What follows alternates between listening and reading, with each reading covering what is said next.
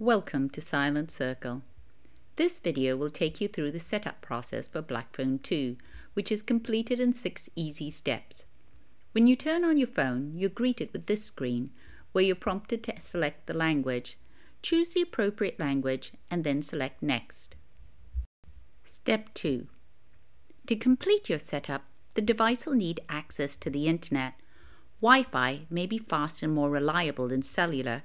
If you have access to a Wi-Fi, select it now and enter its password. Otherwise, select Skip. Step 3.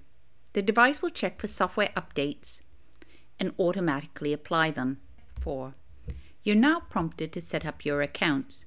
You require a Google account if you need access to the Google Play Store or you want to use Gmail. You require a Silent Circle account to be able to make encrypted calls. Select Next. Prompted for a Google account.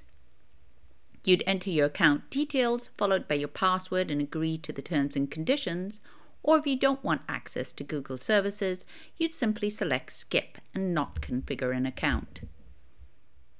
You are then presented with a screen to either create a new account and you would enter your new account details, or if you have an account, you'll be prompted to log in using that account, or is complete once you've configured the accounts that you've selected to configure.